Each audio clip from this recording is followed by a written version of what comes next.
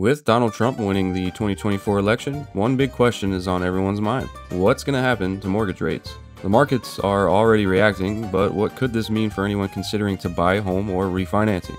Well, immediately after the results were announced, bond markets reacted fast. The 10-year Treasury yield jumped from 4.3% to 4.47%. But why does this matter if you're eyeing mortgage rates? Mortgage rates are closely tied to the 10-year Treasury yield. When the Treasury yield goes up, mortgage rates usually follow. And right now, lenders are adjusting those rates upward, making it tougher for prospective homebuyers.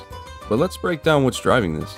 Investors are reacting not just to Trump's win, but to what his policies might mean for the economy and government debt. Trump's key proposals include tax cuts, potential tariffs, and new spending initiatives. Economists are concerned that these could boost government deficits, which generally push bond yields higher.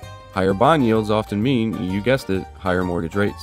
A rising deficit forces the government to issue more bonds to fund it. To make those bonds more attractive to investors, they usually have to offer higher yields. This, in turn, puts upward pressure on mortgage rates. Even before this election, mortgage rates had been climbing for 5 straight weeks, reaching 6.72% last week. This election could accelerate that trend. So what's next for mortgage rates? It really hinges on the new political landscape and how power is balanced in Congress. Along with the presidency, with Republicans securing the Senate, the stage is set for a potential Republican sweep if they also take the House.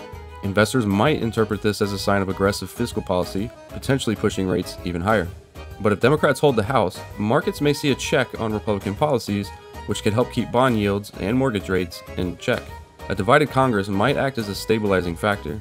But to sum everything up, with Trump heading back to the White House, we're likely to see continued upward pressure on mortgage rates. A Republican-controlled Congress could mean even steeper rate hikes, while a divided government might ease the rate climb slightly. So if you're planning on buying or refinancing, keep a close watch on these trends. And if you found this breakdown helpful, please don't forget to hit the like and subscribe button, and let me know in the comments what you think of these potential market shifts. I definitely want to hear from you.